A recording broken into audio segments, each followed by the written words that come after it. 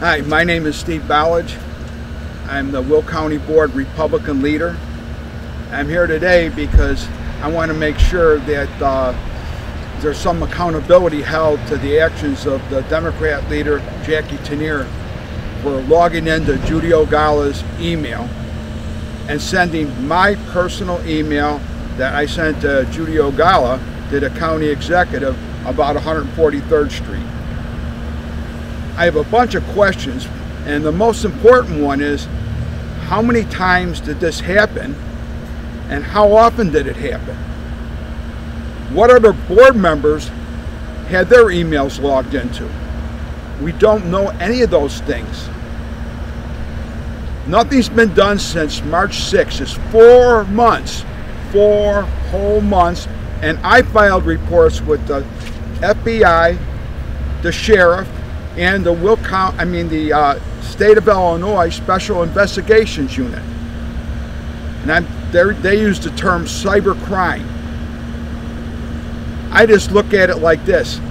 As a board member, when I send something out, I think it's confidential. I don't expect anybody, especially another board member, to be hacking into my email and reading it and then sending it to somebody else. So now the big question is, how does this happen? How do you get away with it? How did they get into the email? Well, when we got our Chromebooks, the county executive gave everybody the same password. And I never knew that. Most of the other people didn't know that. So anybody that knew it could go dancing around in everybody else's emails. That's totally insane.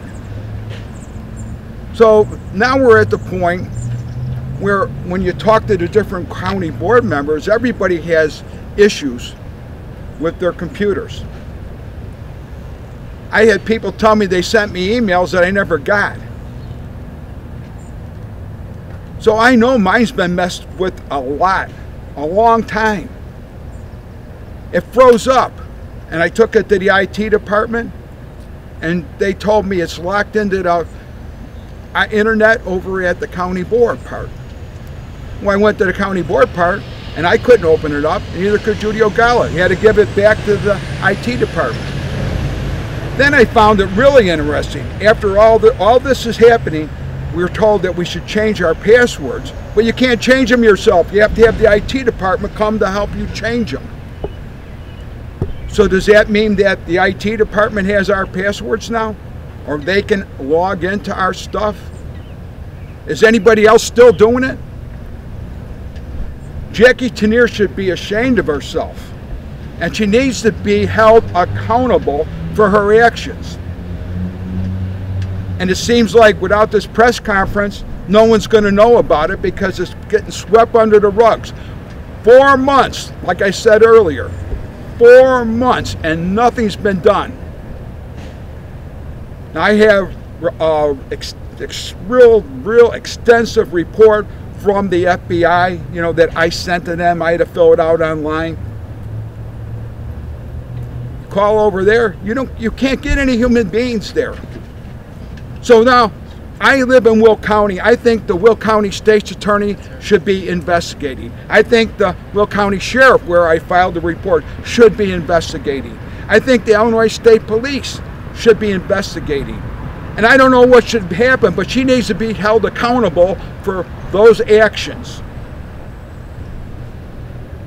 So thank you very much, and God bless you. Just to follow up on what Steve has said, I think this is more of a issue as well as far as us all being ethical county board members. We were elected to serve our community and to do it with some dignity and ethics.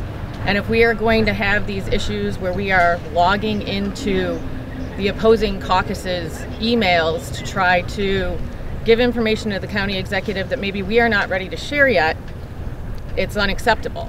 So again, to mirror what Steve said, I do believe that accountability should happen and that this needs to be looked at further. And after 4 months of us waiting, it's time for some answers. Thank you, everybody.